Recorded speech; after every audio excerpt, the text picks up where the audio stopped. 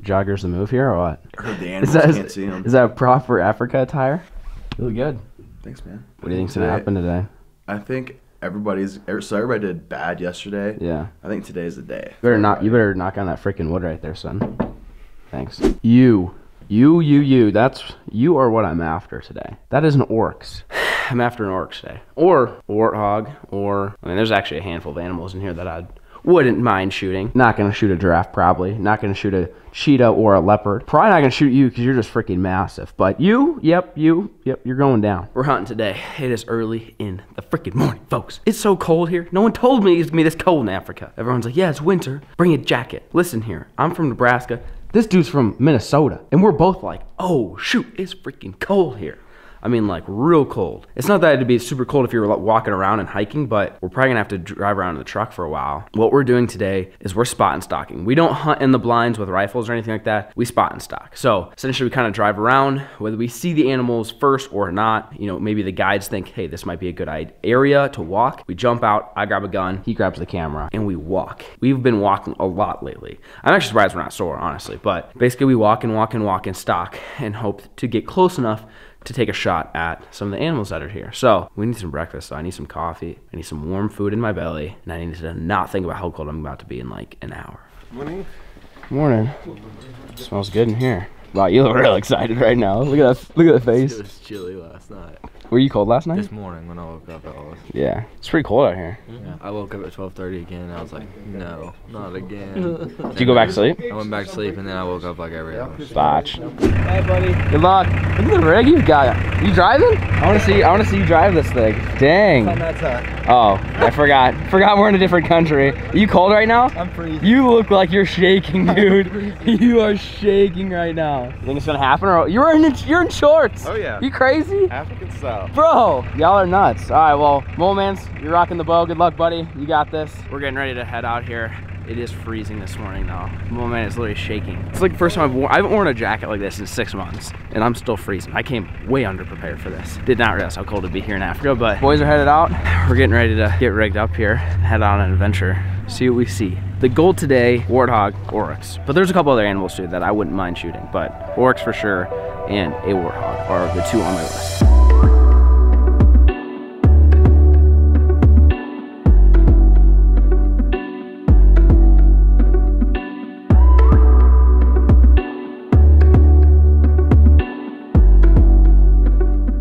Well, so far, sun's actually starting to come up now. It's starting to warm up a little bit, but so far we've seen a porcupine, which you can't hunt, bummer, I know, and some kudus, which I'm not after a kudu. There's nothing wrong with kudus. Kudus are dope, but a lot of the other guys are after kudus, so I kind of want to do something a little bit different. Again, top of my list is definitely oryx, but there are a ton of animals out here that are super cool. But right now we're honestly just kind of on a safari. I mean, look at this.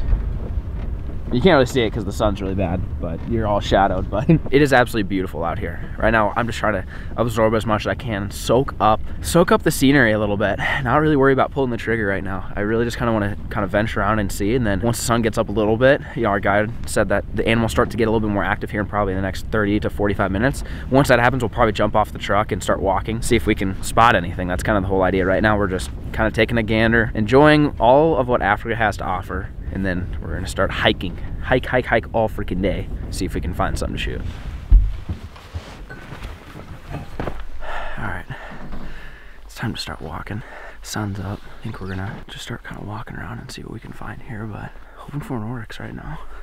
That sun feels so good, dude. So good.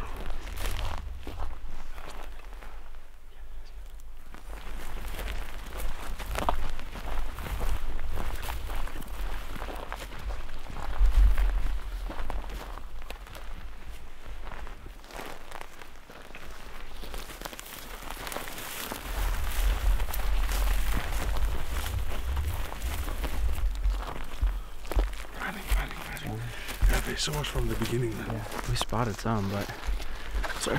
They spotted us. They spotted us. We spotted some, they spotted us first. We tracked them for probably half a mile, but they're on to us, so we're gonna head back to the car and keep going to the next spot. But good sign, that was a giant bull oryx. It gets me excited.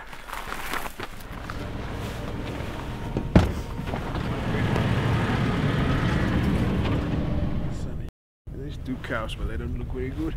We just saw 2 cows. Not what we're after. We're after the bulls. Bulls and cows actually look really similar with the oryx, but bulls are a lot bigger. Can be bigger and they have thicker horns, right? Yeah. Thicker horns. That's kind of what we're after right now, but we're still seeing some. Kind of just slowly driving until we kind of start seeing some, and then once we start seeing some, we'll start kind of walking around and try to stock up on one. But thank God the sun's out. Finally warm. My legs are starting to thaw out now. It's game time now, boys. We're getting serious. We're gonna hop out here. You said how far is the ridge, you think? It's probably 600-700 yards away. 600-700 yards. There's a ridge, so we're gonna go walk up to it. So basically you go over the ridge and there's like kind of a big open space that a lot of animals can hang out in. Maybe, I'm not sure what there's gonna be, but we're gonna get out here and start walking. Throw these in your pocket, you never know. Okay. Spray and pray, baby. I'm just kidding. You gotta roll that.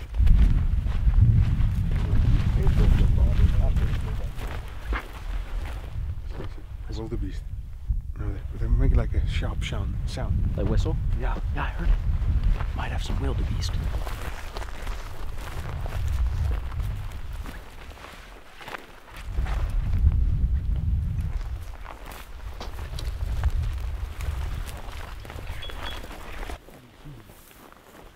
That's a good bull, but we're gonna wait for it to turn broadside.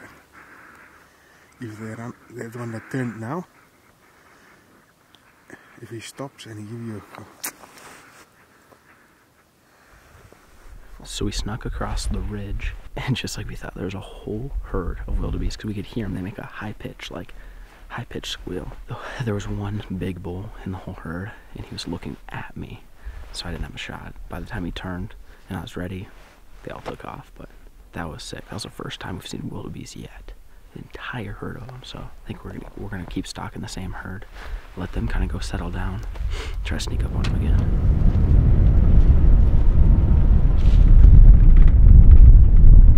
Alright, so now we're back out walking. We saw a herd of oryx. I think there's one bull, maybe. I'm going after bulls, but then there's a giant cow. And kind of what we're doing, again, it's similar to pretty much any other hunting. Scouting for ducks, you know, taking a horseback through the mountains for elk. Same thing. Once we start seeing animals, seeing tracks, you get out, try to put a stock on them, but I don't see them.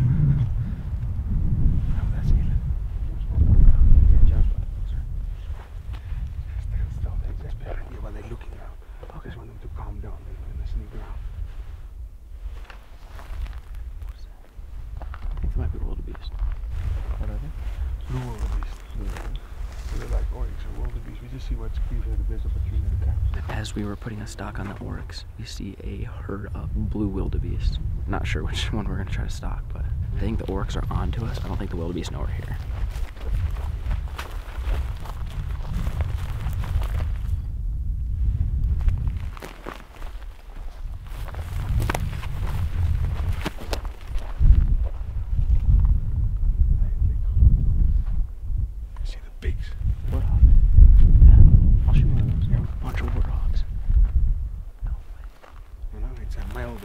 See the tusk. On the ground. Oh yeah. Yeah. Okay. The one side, the right side is worn off a bit, and the other side is good. It's like 1.5 tusk, but it's not broken. It's like worn off. Okay. So let's try and get close and then we'll whack him. Okay.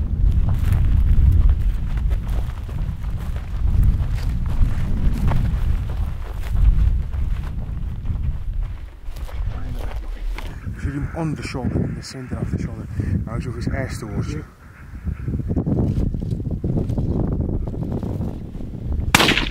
That one. Good shot. They normally go, you shoot him in the lungs. Yeah. They normally go, but we're gonna check it out now. Okay. I don't know if I got him or not, but I think I hit him.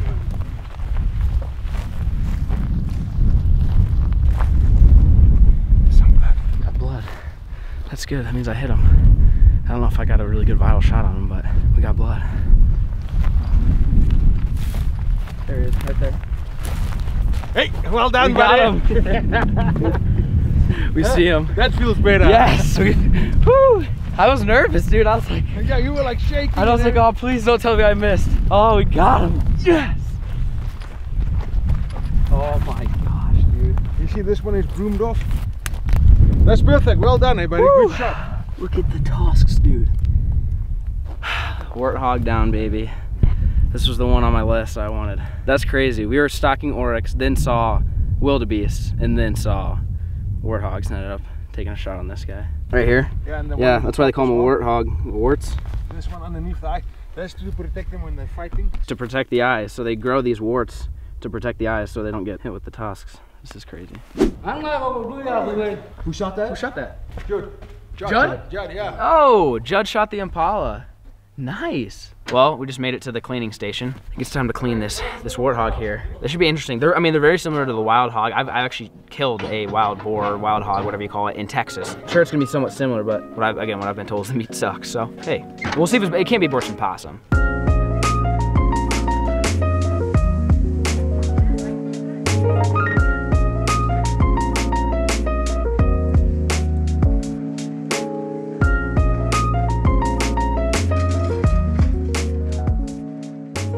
All right, ladies and gentlemen, it is the next day.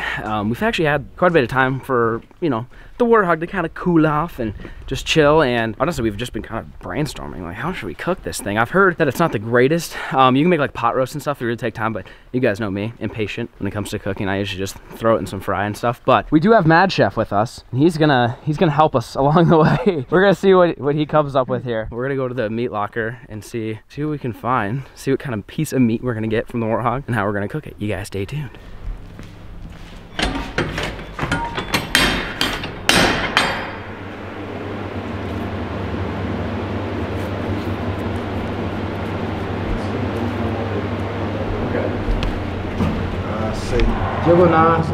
So we're now in the kitchen. Mad Chef had the idea of doing a very quick stir fry, which is not something I would think of. You guys know me. I've got 2 ingredients, franks and flour. Not doing that. We're staying away from that for this whole trip. So we're gonna try to whip up a quick stir fry and see what it tastes like. Honestly I've had a beef stir fry and chicken stir fry. I've never had warthog stir fry. I don't know if anybody ever has. So we're gonna see what happens here, but I know Mad Chef's just gonna go ham here in a second.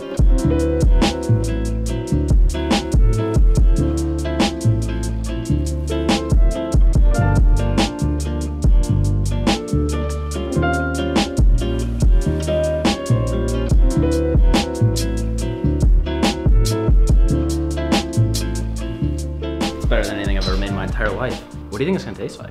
I'm talking to you. Oh, stir fry. Do you think it's gonna taste like pig, like we eat in America, or do you think it's gonna be any different? Or do you think it's gonna be better? A lot of stuff we've eaten so far has been better. This is like mega hot, but I'm gonna have to eat it. I'm eating just a piece of meat here.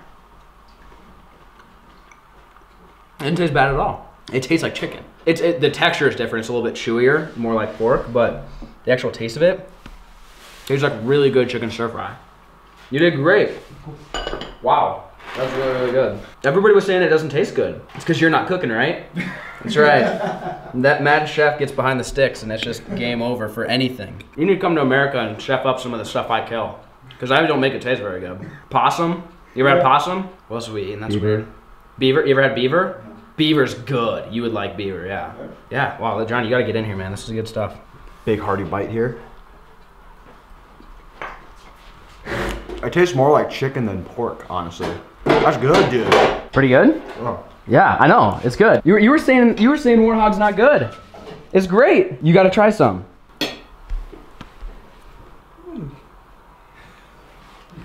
It's good. Mad Chef. That's what I'm saying. It's all about the chef. I'm convinced everything's about the chef.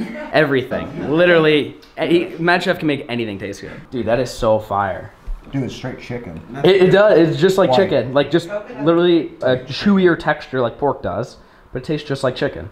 Was that not just insane? What just happened? How is that so good? Dude, that dude can chef. Well, folks, we are back here well, this is the sleeping quarters. I'm not sure if you guys have seen this in this video or previous videos or whatever. That's a catch and cook for you. I just did not expect that one bit for it to taste that good. Everybody was saying like, oh, warthog. Like not people that the locals eat everything here. Like again, nothing goes to waste. You saw all the meat hanging in that locker. Literally everything that gets harvested from us, the group of hunters that are down here, all goes towards feeding ourselves actually, because that's what dinner and lunch and breakfast is made out of pretty much every single day is all the stuff. But it also goes to the workers here and the local villages. Everything gets used. Like I've seen them literally take intestines, hang them up, dry them out, use them for cooking. Like there's really nothing that goes to waste. They use the hide for stuff and everything else. But as far as, you know, comparing it to other animals that are around here, like maybe an oryx or a kudu or anything like that, everybody's saying the warthog is the least tasty thing. So with that being said, if that's the least tasty thing that we're gonna have all week, man, I'm really excited to see what we can get the rest of the trip here in Africa. The journey is just now starting. We've got a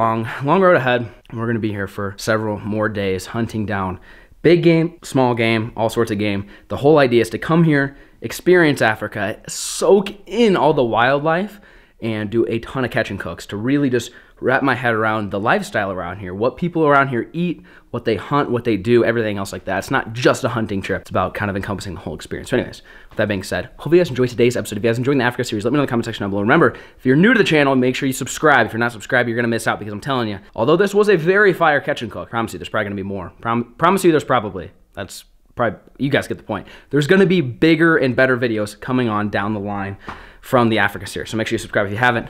Again, like this video, drop a comment down below. What country, what epic trip should we go on next? Thank you guys so much for watching. Peace.